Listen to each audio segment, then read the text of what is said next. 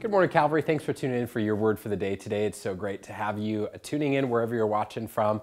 As I was looking at today's psalm that we're looking at, I was thinking about the cries for help that have come to me as a father. I got two little kids, and the cries for help are everything from help me get a snack to help me tie my shoes to help me, I'm really, really hurt and I need you desperately.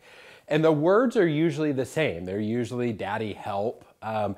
And so those aren't any different, but it's the tone of voice and the inflection that tells you the severity of the issue.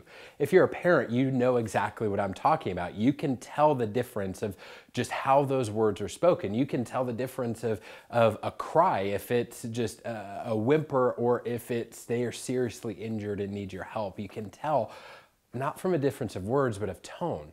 And today I share that with you because I believe God has the same ability to tell where we're at with things. As we look at Psalm chapter 28 today, we see a psalm that is expressing a desire for help and to be heard.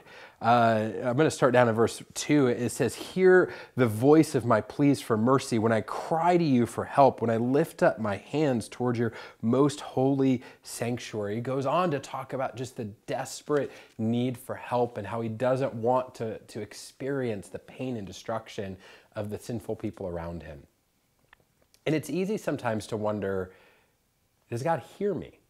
Does God hear my prayers? Does he know when I just say, hey, I need some help with this task, or when I need help for my life? And so we continue. As you look down verse 6, it says, "Blessed be the Lord, for he has heard the voice of my pleas for mercy. The Lord is my strength and my shield. In him my heart trusts, and I am helped. My heart exalts with the song. I give thanks to him. The Lord is the strength of his people. He is the saving refuge for his anointed. Oh, save your people and bless your heritage. Be their shepherd and carry them forever." See, in the midst of David's cry for help and for mercy and assistance out to the Lord, we get the reminder that God cares and God hears our prayers. And so I don't know where you're at on your journey and your prayer life.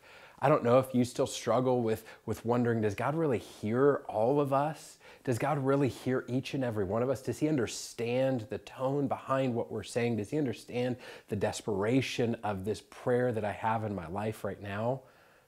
And I want to answer that for you from this psalm, and the answer is yes. He does care. He does hear you. He does understand where you're coming at it from. He does understand the needs that you have. So my question for you then is, do you trust in him the way David does in this psalm? Do you trust that he is your strength and your shield? David says, he is my strength and my shield. In him my heart trusts and I am helped.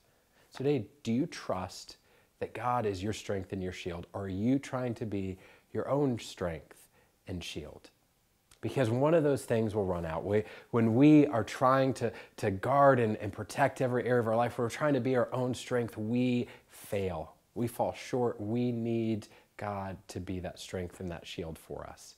And so today I pray that you would trust in him, that you would trust that he hears your prayers, that he cares about your life, that he knows where you are with some of your requests. He knows if it's just a little request or a desperate cry for help.